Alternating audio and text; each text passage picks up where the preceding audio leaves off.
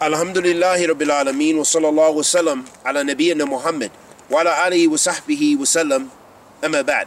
Ayyul Ahbab, from some of the advice to our brothers and sisters who are tested by being a part of Jamaa't Al-Ahbash, that they should be cautious about speaking about the Ulemah of Ahl Sunnah, of speaking about the classical scholars from the Salaf of this Ummah, from the Sahaba radiyallahu ta'ala anhum majma'een up until the scholars of today. But in particular, because we know, Ayyul Ahbab, that they spend their efforts and time trying to depict Sheikh al-Islam ibn Taymiyyah as a wicked, deviant, or even a disbeliever, by claiming that he is a mujassima, which is one of the most evil and wicked lies that we could imagine. And the books of Sheikh al-Islam ibn Taymiyyah illustrate this. And from the Aqidah and belief of Ahl Sunnah wal Jama'ah also affirms that we are far away from making tashbih with Allah Azza wa Jal, and we're far away from saying Allah subhanahu wa ta'ala has a body like his creation. But we only describe Allah subhanahu wa ta'ala how he describes himself, tabarak wa ta'ala. If you have an issue, you take it up with Allah. Allah subhanahu wa ta'ala described himself having hands. Allah subhanahu wa ta'ala says that he is the all-seeing and the all-hearing. So we say Allah is the all-hearing and seeing. We don't know how. Ayyul Ahbab. But let's listen to this. And this is beautiful advice. So I hope that Jamaa't Al-Ahbash, that they take this to heart and they fear Allah of what they say about those great ulama of Ahl Sunnah. Here's what the Sheikh said, Sheikh Salih bin Fawzan, Hafidhullah Ta'ala, with regards to those who speak about the ulama. He said, فهؤلاء الذين يتكلمون في إعراض العلماء من السلف وغيرهم بتكفير والتفسيق والتبديع لا يضرون العلماء وإنما يضرون أنفسهم لأن العلماء لهم قدرهم وعلمهم ومكانتهم والله لا يضيع أعمالهم وما قدموه للإسلام والمسلمين من الأعمال الجليلة والخوض فيهم يرجو وباله على متكلمين. Then the Sheikh said, Hafidhullah Ta'ala, فيجب أن يتقي الله من يتكلمون في إعراض العلماء الميتين والأحياء لأن الله عز وجل قد حذر الأمة من اتباع هؤلاء لقوله تعالى يا أيها الذين آمنوا إن جاءكم فاسق بنبأ فتبينوا أن تصيبوا قوم بجهالة فتصبحوا على ما فعلتم نادمين. The Sheikh said, Hafidhullah Ta'ala, he said, then those people who speak about the honor of the ulama from the Salaf and from other than them, by declaring them to be disbelievers and wicked sinners and innovators, that doesn't harm the ulama. It doesn't even harm them. Verily, they hurt themselves.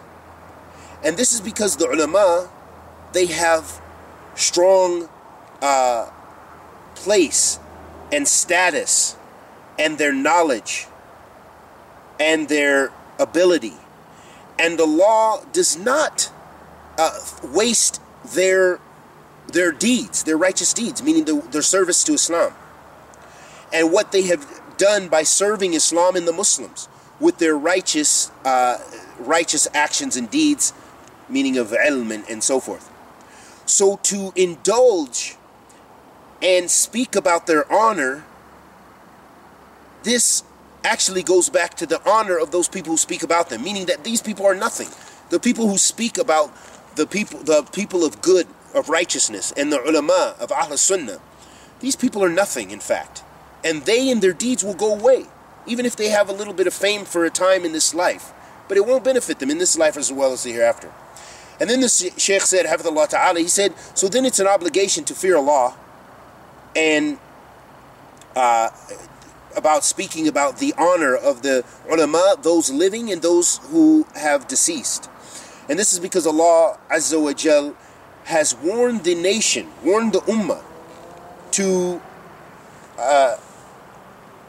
from the followers of them with his statement that, O you who believe, if a wicked sinner, a fasiq, comes, then clarify, make tatabbat, affirm their statement, what they're saying. And that a people will be afflicted with their ignorance, and that they will become of those people who are those people who feel sorrow. Why? Because they spoke without ilm, and they spoke about the people of righteous, and they spread bad and false lies throughout the community. So then they will later feel the shame of that in the hereafter. If not in this life, Allah subhanahu wa ta'ala may humiliate you. Just like Jamaa't Al-Ahbash, Allah subhanahu wa ta'ala doesn't increase their numbers. But in fact, you'll see that their Jamaa't, maybe 50 years from now, no one will even have ever heard of them. They'll just be a line in a history book. Oh, there was once a group, there was once a guy named Al-Hariri who spoke evil about the Ulemah, who made takfir Sheikh Al-Albani, Allama Al-Albani, who did a khidmah to Sunnah in this day and age. Oh, he spoke about Sheikh bin Baz, Allama bin Baz, the lion of the Sunnah in this day and age. Or maybe he had beef with Allama Muqbil bin Hadi al-Wadi'i, or whoever he speaks about, whoever he spoke about, because he's deceased. And now his deeds, he's going to be held responsible for what he did in this life, and for bringing about bid'ah and leaving bid'ah up until his grave, and bid'ah that even continues, bid'ah sayyi.